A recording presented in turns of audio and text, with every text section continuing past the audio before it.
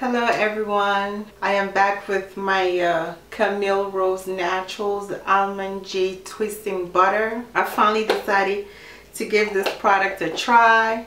It took me over a year, 2-3 years thinking about trying this. Watching all the reviews, everybody said this product is $16. When I went to pick it up from Target, it was actually $16.99 or something, so that's $17. And by the time I finished paying for the tax and everything, it came to a total of $18.18. And it said 8 ounces.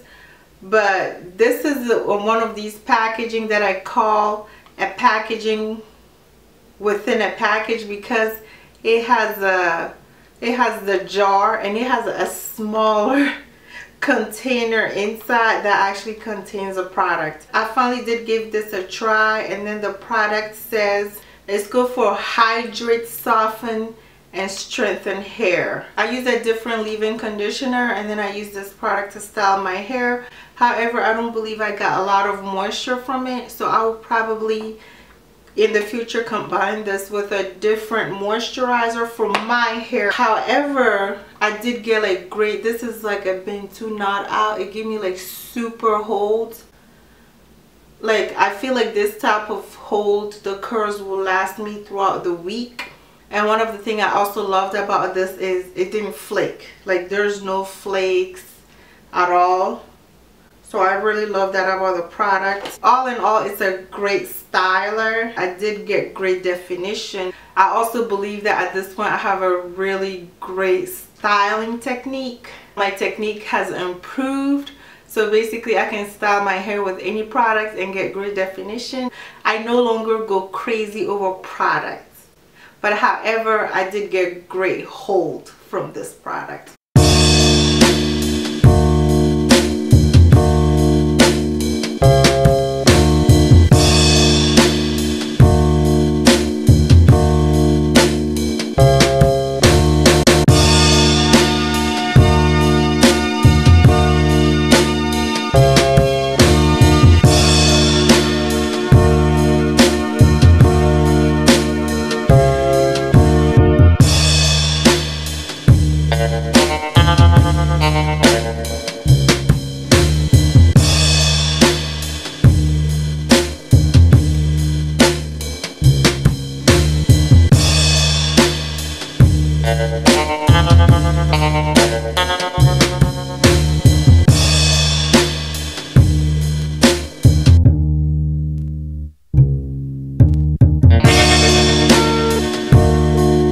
So this is day 4, and I believe it held up pretty well. Like the hold is really good.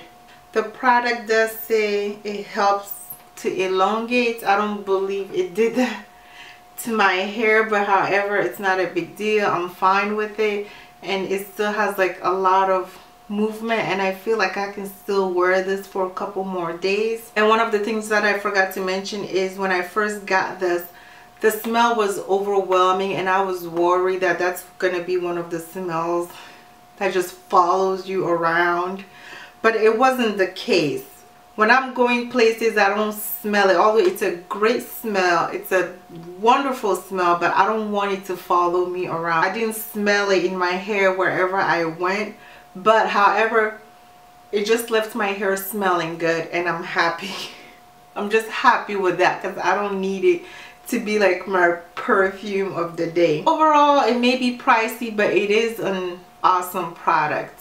As I mentioned, technique does matter too. You can't buy expensive product and expect it to do the work. You have to kind of know how to do the work and use the product as a helper. When I first did this, I thought it wasn't moisturized enough, but however, this is day 4 and I haven't added anything to it, and it's still decent. My hair doesn't look dry, so I guess it is doing the job. Feel free to check out all my other videos, and I'll see you in the next video.